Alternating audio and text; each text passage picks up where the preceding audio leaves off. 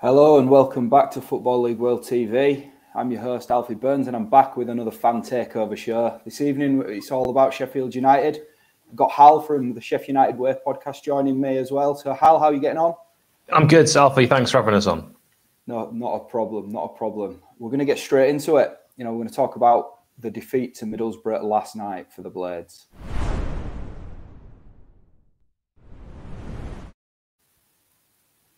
So, it was a disappointing result for Sheffield United last night in the Championship, losing 2-0 at Middlesbrough. Goals from Duncan Watmore and Paddy McNair, two quite tidy finishes. I must say, with the difference between the two sides, I'll come to you first, Hal. What was your reaction to the result? Well, obviously, it wasn't what we expected. It wasn't what we hoped for. It was a dreadful game. I don't think one for the neutral. I think that's something Sky have got to learn. Every time they show Sheffield United on TV, first of all, it's a defeat for the Blades. And it's usually a poor game as well. The goals, you're right, they were good goals. They were goals worthy of winning any game. From a defensive point of view, and you always hear this, disappointing to concede goals like that. Nothing Robin Olsen could have done in the net. But again, we look so soft at the back. Yeah, and I mean, incredible stat really, sort of looking at it while I was doing my notes for the show. They've not won at Middlesbrough since 1997. That's quite a record, isn't it? Yeah, not one I'm particularly proud of. I was there back in October 1997. Blades legends Dane Whitehouse and Brian Deane getting the goals after Mikael Beck had given Boro the lead. And just quite bizarre to think that every time we've been there since, and I've been to many of them because I used to live in that part of the world, nothing. I mean, we don't even draw with Boro away. We just lose. And then weirdly, we seem to always beat them at Bramall Lane. And we had a similar terrible record at Ayresome Park as well. So we always used to think our bogey side is Walsall. I'm going to replace them with Middlesbrough. I'm sure there's a few Sheffield United fans feeling the same at the minute. So, I mean, with that in mind, it wasn't really a surprise result then. But, I'm going to ask you what went wrong. Anything in particular stand out to you? We got Neil Warnocked. We saw Boro do to us what Neil Warnock, Sheffield United used to do to other teams, if that's a very convoluted way of saying that sentence. But yeah, we saw it. We've seen it. We've read the book and we know the end. It was a case of they were playing like the away side. They were soaking up all our pressure, about over 70% of possession and hitting us on the break. And I think Sheffield United are bad at that. We're bad at playing that way. When we had success in the Premier League and we finished 9th, we were the side that were soaking up the pressure and hitting teams on the break. And that's what we're good at. We're not good at absolutely having to dictate the tempo from minute one. And that was really disappointing to see that.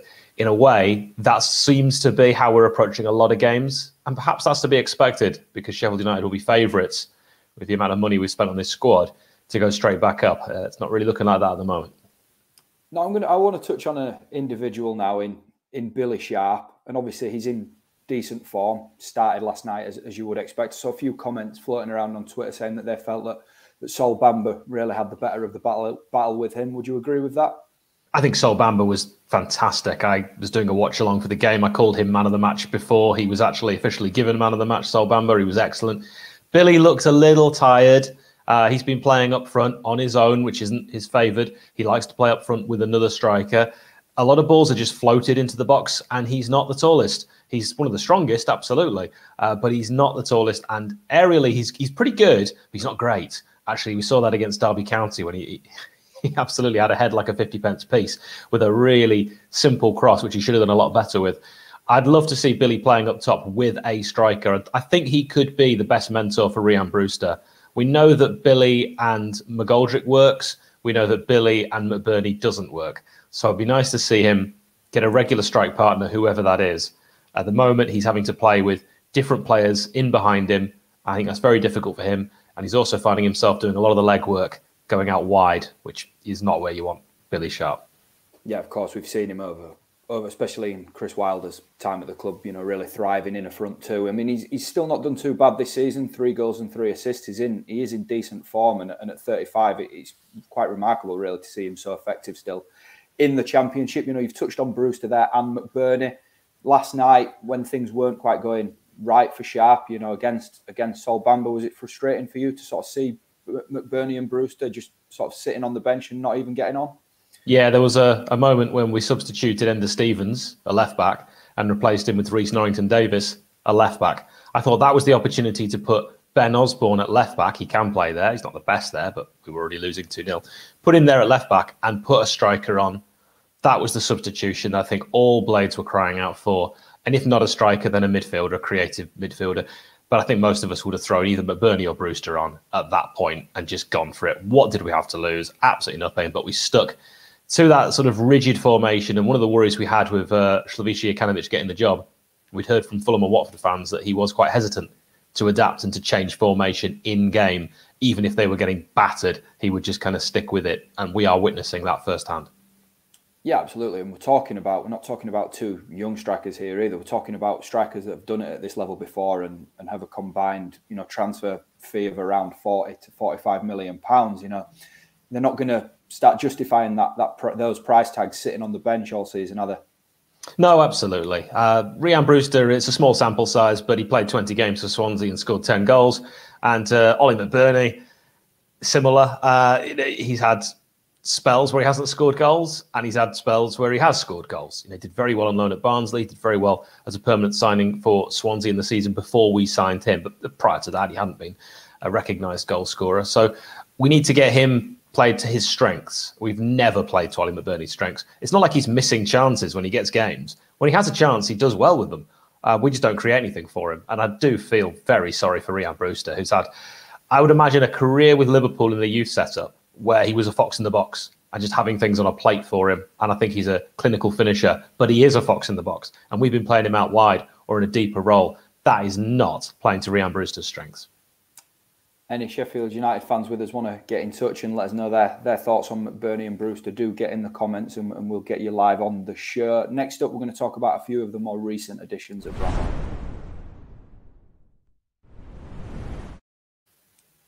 So there was some good late summer business done at Bramall Lane from a neutral's point of view. There were some good players arrived. A couple of those, Robin Olsen and Ben Davis arriving. You've spoken, Hal, about the sort of soft defence and the soft concessions last night. Are you confident that, between that pair and what's already there, that they can provide some answers over the course of the season? Maybe. I've not been overly convinced with Robin Olsen, despite his pedigree suggesting he should be the best goalkeeper we've ever had. Wes Fotheringham's actually looked much better in the short time that he came in. Worldy save against Southampton in a game I was at in the League Cup. Olsen's, for me, his positioning is something I'm really concerned about. I'm not a goalkeeper. I'm certainly not a goalkeeping expert. And I think he'll come good. I think he'll end up being a fabulous keeper. But at the moment, his positioning has left a lot to be desired. He's also parried shots I thought he should have saved in some of the games. Derby was one example. And made a few errors against Preston North End as well. So I need to see more of him, definitely. And I want to see a huge improvement. Ben Davis looks good. Looks like a decent centre-back. We've changed formation. We used to play 5 at the back. Really a 3 with 2 wing backs, but now we're playing 4 at the back, and it's going to take time to get used to that because we've been playing the same formation under Chris Wilder for sort of 6 years, and now suddenly it's all changed, and we look very, very shaky under this new formation. There's good players in the youth setup, which I'd have also liked to have seen given a chance, like Gordon and Lapata. But the real area of frustration is we don't have any wingers, and Jokanovic wants to play with wingers. Well, the problem is he left it too late. He said that he was kind of happy with the formation when he joined of the 3-5-2. Then he decided he wanted to change it because that wasn't working. And that was just sort of days before the transfer deadline. And we tried to get 3 wingers in and they all fell through. So here we are, sans wingers, trying to play with players who aren't wingers as wingers. Yeah, and you touched on it there that they didn't land any wingers, but a player that they did land late in the window was Conor Hourihane, who's added to a depth of riches in the centre of the park. He's chipped in with a couple of assists from set pieces already. Is he somebody that you see as a long-term starter this season? Set pieces were good against Hull City. The rest of the performances from him, he's looked a little bit rusty. He's very similar to Oliver Norwood, which we already have. I think he's a good player. I question if he was the area we most desperately needed because, as I mentioned, we have such good young players. I do feel like the pathway for some of our better youngsters is being blocked. I would love to have seen Zach Brunt get first team minutes. I don't think he's going to now. I'd love to have seen Regan Slater being given a chance. I don't think he's going to now either because we brought in Adlen Guediora and Conor Hourihane. And we'll have to see how he gets on. So far, both of them have looked good. I'm not questioning the signings. I'm just saying it's a shame that our homegrown youngsters who are Blades and who would absolutely bleed red and white are going to have such a difficult opportunity now to get into the first team. And that maybe has a knock-on effect for other youngsters who don't see a pathway when signings are just brought in on transfer deadline day in positions that we actually already have within the club. Yeah, and you're talking about the youngsters that are currently on the books at Bramall Lane, and I'm going to talk about a different youngster that's come into the club on loan, and in Morgan Gibbs-White, who's arrived from Wolves. He's looked good since he's signed and looks a really sort of smart addition. He's added a little bit of variety to the attack at Bramall Lane, 2 goals and 2 assists in 5 games. Some talent, would you agree? Well, I want to keep quiet about him because I don't want Wolves to take him back. Yeah, he's excellent. The thing is, I'm worried about, he has a recall option in January. And if Wolves aren't winning every single game, which they won't be, they may well want to recall one of their brightest talents. He's looked outstanding in the games that he's played. Maybe a little bit of a dip in the past couple of games, but I think that's only to be expected because he started so well. He's class. We all have already taken him to our hearts, and that's very dangerous. Never fall in love with a lone player. Yeah, and you talk about it there, the lack of wingers at the clubs. Gibbs-White has played out wide at times and produced a number of good crosses into the box. The goal that he set up at Hull City, for example, was an excellent ball into the penalty area. Is that a position that you think he's going to have to thrive in over the season, or would you like to see him play more centrally? I think he'd like to see himself play more centrally. Against Boro, he got so frustrated out on that right because nothing was happening down the right. He actually came into the middle and said, right, I'll just do this myself. He wants to play centrally. There's absolutely no question about it. He is your archetypal AMC, your number 10. He's an attacking midfielder. That's where he wants to be. He's not a winger. He's having to play there because we don't have wingers. And he's doing very, very well. He's looking better than many wingers I've seen at Bramall Lane in the past who are out-and-out wingers. Yeah, he's just got so much ability. I think he could play almost anywhere. Yeah, and obviously you've spoken about the recall clause that Wolves seem to have in the deal that's brought into Sheffield, and the worry that is. Let's put ourselves in that situation. It comes January and Sheffield United are where they are in the table at the minute, still with an outside chance of sort of pushing on into the top 6 and competing for a place back in the Premier League, and you lose Gibbs-White. What would you like to see the club do in that scenario, to react to that? Go after some of the players we failed to get in the previous transfer window, I think would probably be the best idea. Yeah. Some of the players or different wingers, basically just wingers would need to be brought in. If we're going to play that system, and I'm not convinced we should, but if Jukanovic is, then absolutely. If we're going to lose Morgan Gibbs-White, we already need to be looking for his replacement. So that's your priority then, looking ahead to January. Obviously, it's a long way away, but wingers.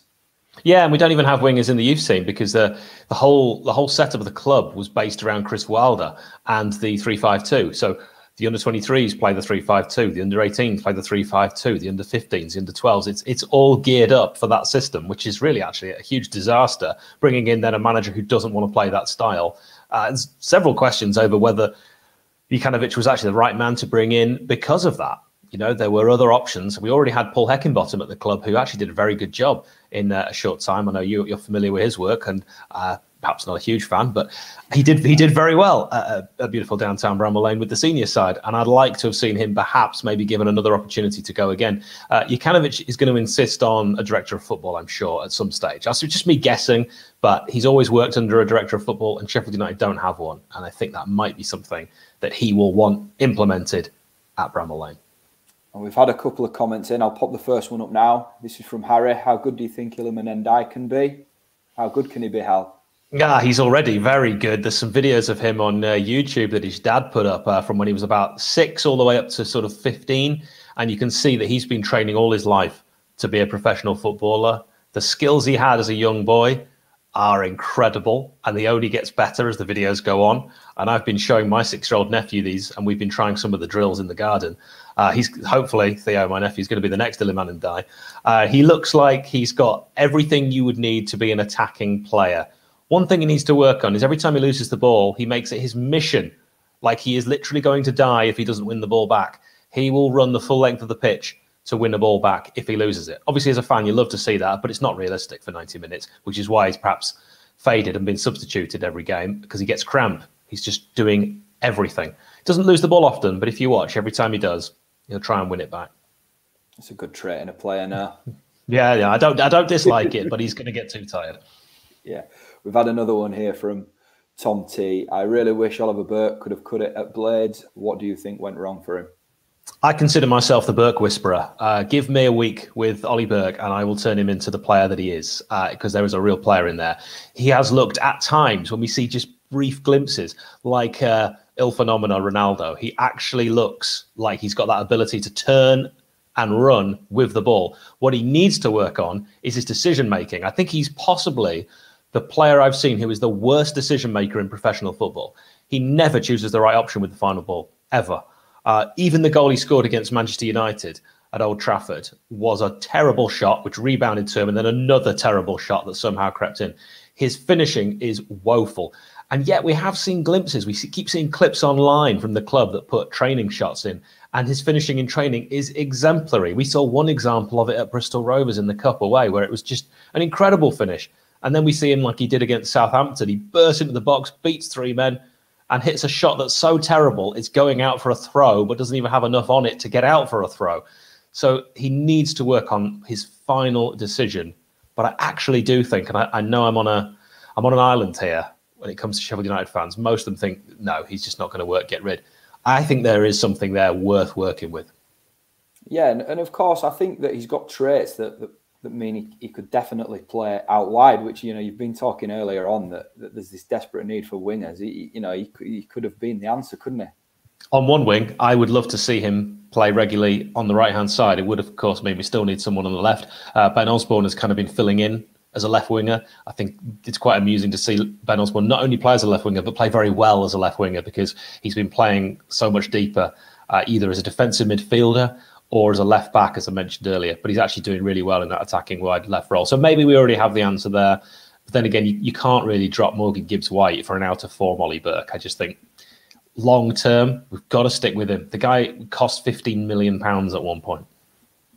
Yeah, that call that you've made there to put Burke in instead of Gibbs-White, that's a source for an absolute Twitter meltdown at 2 p.m. on Saturday, isn't it? I mean, maybe if Van Dijk was fatigued, Morgan Gibbs-White in the middle, Ollie Burke on the right, it could work. Let's see. Right, we're gonna look ahead to the weekend and what looks like a difficult trip to Bournemouth.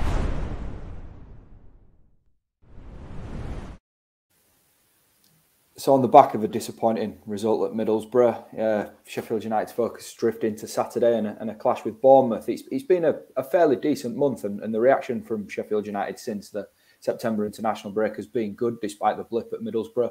But this is a really tough game against one of the division's better performing sides in the opening 2 months of the season.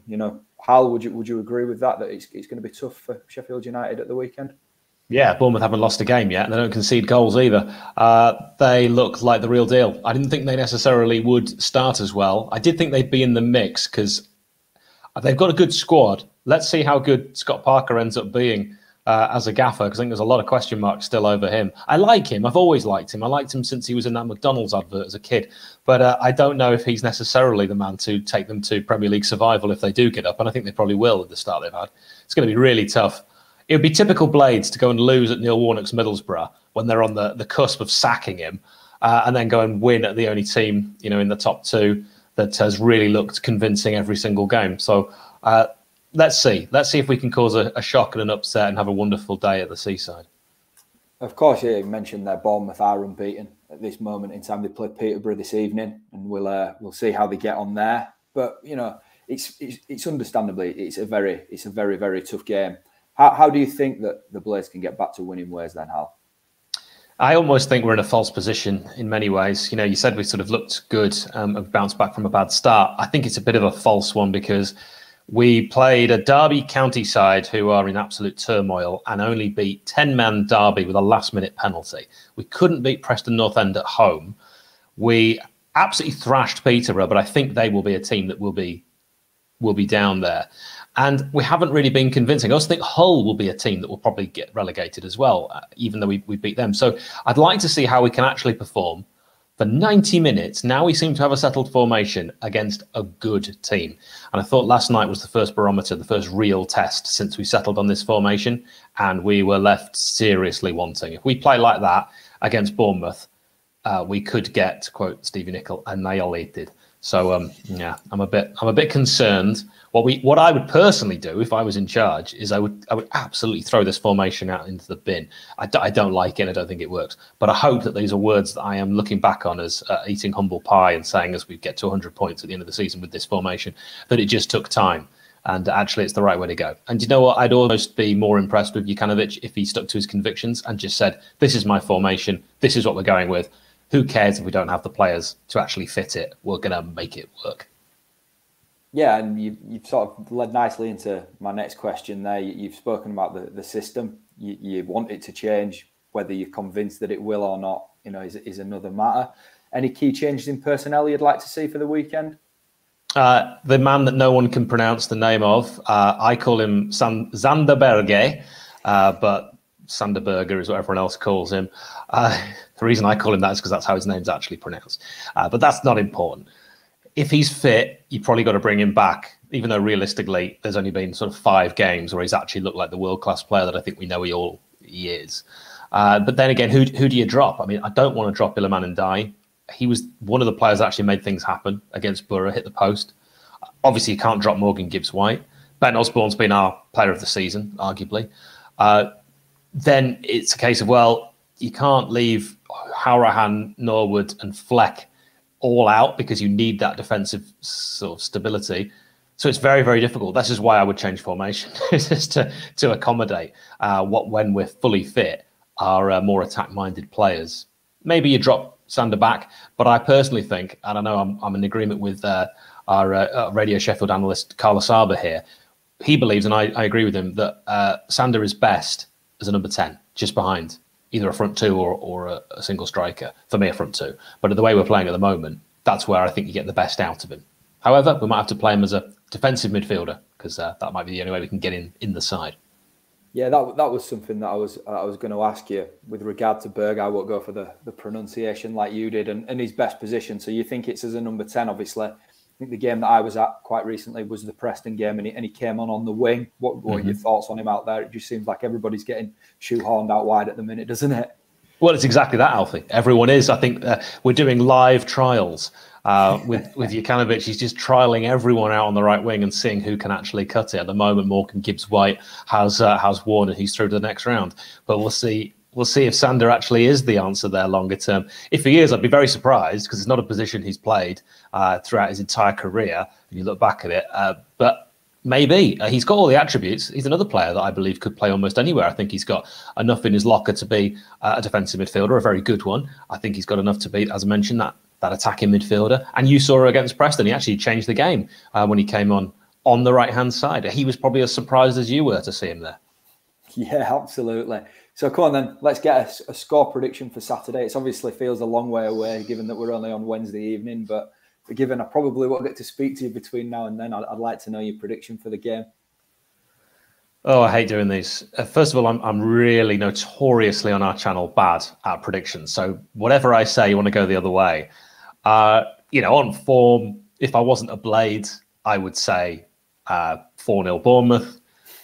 Because I am a Blade and my heart often rules my head, I reckon we could soak up an absolute mountain of pressure, finally see that display at the back from Davis and Egan with Olsen pulling off save after save, absolutely perform atrociously and nick a 1-0 with Billy Sharp scoring famously as he already did against Bournemouth when we were back in the Prem very late on. I would take that. #scenes. Yeah, that was the first thing that came to mind when I saw that this fixture was coming up this weekend. The chaos in the away end after Sharp had equalised in that game. Special memories. Yeah, we were a much better side then.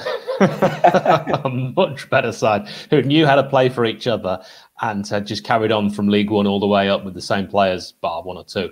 And that was a side that I loved and a side you could be proud of. It seems to be sort of just a collection of bodies at the moment and who can play where. But hey, I'm just getting depressed now thinking about the current state of things and I miss Chris Wilder. That's a good place to end this segment, that.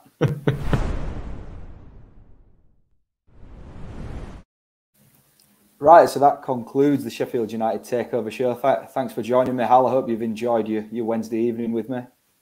I hate Wednesdays, full stop, obviously. This is a day after an awful defeat, and I've now just reminded myself about Chris Wilder. So, yeah, I'm in great mood. Cheers. Yeah, enjoy the rest of your evening then. Thanks. That's it for Football League World TV for today. We've got a couple of shows coming up tomorrow. I think we're finishing off our review of the midweek fixtures, and George Douglas is back with the London show as well. So 2 shows, and I think George Douglas is at the wheel for both of those. So do make sure you tune in, and between now and then, take care.